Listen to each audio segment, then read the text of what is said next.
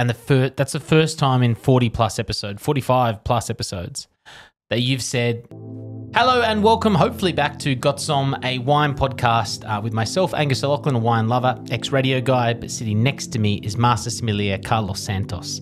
15 years as an MS or in wine, working across the world in Michelin star restaurants with Gordon Ramsay. You worked with Gordon? Yeah. Did you see him much? Every now and then. It got a lot of restaurants. It would show up. He would show up every now and then. But would you get nervous picking a wine for Gordon? I wasn't picking wine at that time. Okay. I was a baby sommelier back then. Oh yeah. Let the big boys do it. But now he's the big dog. That's it. And he sits at this podcast studio with me as we try and find the best bottle of wine under $30.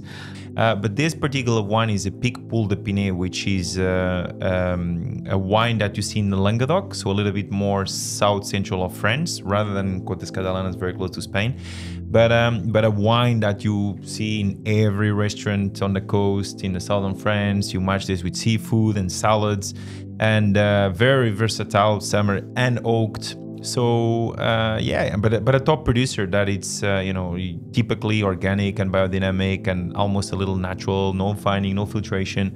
They tend to be quite expensive. They're top wines, but very underrated. Even though they still a little bit more on the premium side, they still underrated when you compare to a Penfolds Grange or a Lafite Rothschild, those big guys, of course. Very different cool price. Because I just picked this at random because it looked interesting, and I knew that it was a wine that we hadn't had on the podcast before. Have we had this grape? What is this grape variety? Picpoul De Pinet. We haven't had that before? No, we have not. Oh, no. That's awesome. It's but that's the cool thing as well about it, is that you are learning so much and so fast that every time I see a new podcast, it's like, oh man, Angus is talking like a professional. Oh, well, thank you, sir.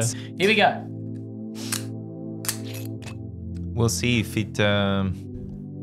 this could be kind of one of their second levels, as in they have the Master de Gassac, which is a top wine. And then they buy a little bit of grapes in the Languedoc to make this, a wine like this, which is versatile. Imagine you go to their wine estate and they have the top wine and they serve you this as an aperitif. So tell me when I'm wrong, Carlos. It's the Picpoul? Picpoul. Oh, that's an L. Okay. Sorry for laughing. It looks like a T. That looks like a T. Look at the right. fancy That's writing. right. The Picpoul De Pinet. Picpoul De Pinet. From Moulin De Gassac. Moulin De Gassac. Okay. Very good. All right. First thing to notice here is that it is, to make a comparison to the Muscadet from a few weeks ago, that was a pale gold. This is a gold. That's right. Yeah. I think the previous one was pale lemon. It was so pale lemon. watery. Sorry. It was pale lemon. so watery. While this one is a pale gold color. Yes. There's a tone of gold to it, which will tell us what, Angus? Warmer vintage. Yeah, warmer vintage or a little bit more ripeness. Yep. And what about the region itself? Just a beautiful place to go and visit. With gold tones. Yeah, postcard stuff. Definitely put it on your bucket list when you go to France to get that Mediterranean air. What else can the colour tell us, Carlos? I mean, you said it was unoaked. That's kind of... Yeah. But, that I always think about when I think gold, I always think Chardonnay and oak. Yeah. But just the region itself as well. Like it's a little bit warmer, more ripeness, less disease pressure. The waters are much more calm than in the Atlantic. What else is there to assess on the appearance, apart from knowing that it's a pale gold? I think the legs. If you notice the legs, there's a lot more running legs than there were, for example, on the previous wine that we've tried of a similar style. The Muscadet? The Muscadet. A few weeks ago. Because also there's more legs on this, so therefore a little bit more alcohol. And on the nose, well, before the nose actually even. But it feels like there's a little bit more to it on the nose. On the appearance. Excuse me. Another thing about Picpoul. Well, I think you can break it down as we taste, but I'm excited to smell on the nose. Me too.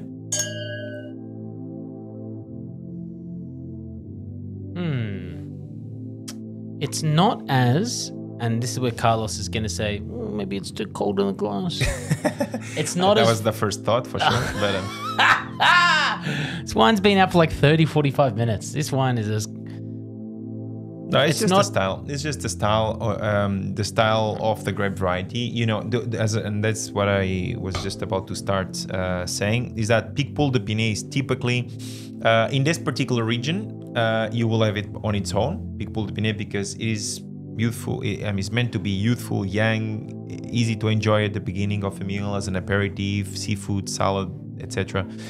I'm still getting, surprisingly, I'm getting apple, but it's a yellow apple. Yeah, much riper apple than what we've seen on the Muscadet, for example. Or Rieslings of past, of course. Or, correct.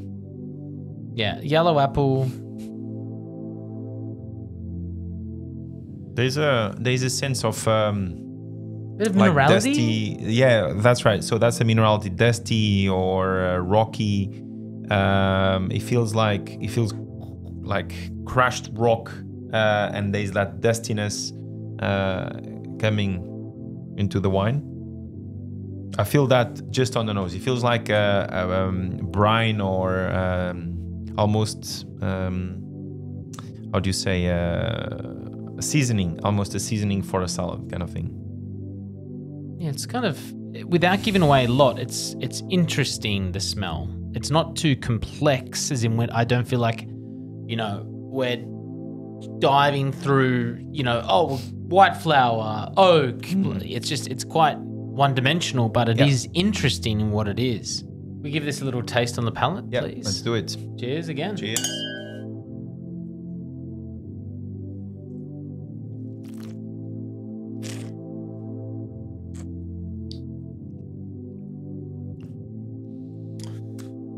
I will start with a pairing. I will go with cheese for this one. Oh. You know, you see the it almost like this, like cheese rind. There's a cheese rind taste to it, a little bit of malolactic. I don't think this one is full on malolactic, but there's a surge of creaminess to the palate. Even though it's meant to be quite fresh, acidity is quite lifted, but there's a sense of cheese rind, washed cheese kind of thing, which is quite pleasant. Acidity is still quite elevated, but I feel the alcohol on the warmth. Well, let's do our assessment. We've got our structures. Let's do it. It is. It's not a high acid wine, but is it medium plus? I'm more towards medium. It's like I think it's medium acid. I would love to see a little bit more lifted freshness in his wine. I think it's just medium acid, and then we say ripe apple and yellow apple. That on itself alone does not have very high acidity as well. So I think those things go kind of together. So medium acid. And the body is light. The alcohol is interesting. Alcohol is quite warming, but alcohol is quite warm, which is not super pleasant on a wine. I think it could use a little bit more acidity and a lower degree of alcohol, but that would make it a lot more balanced. So not overly interesting. I think it's a food wine. You will need food for this. Body is quiet, mouth coating. I don't think it's super light. I think it's medium body. Everything is pretty much on the medium. Part of the alcohol it's actually medium as well, but it's only 12.5%, but it feels more than that. It just needs a little bit more structure, I think. It's funny you say that, because you said it needs food, and that's the first time in 45 plus episodes that you've said the food first, because usually the wine is like the star, and then we think about food, but you were like straight away, this needs food. Yeah.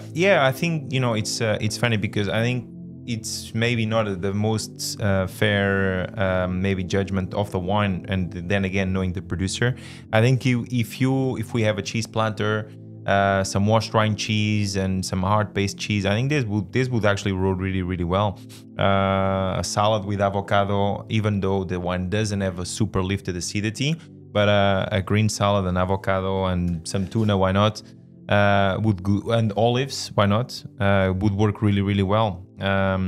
So if you live on the Gold Coast and you listen to our podcast on a UE boom or a portable speaker while the sun is setting on that little gorgeous moment where the grass meets the sand, and you lay down a picnic rug with your love, you put Carlos and I, into your atmosphere in that moment, make sure you take some cheese with you. This probably isn't the wine just to sit there and have a couple of glasses out of some plastic cups so the cops don't pull you over.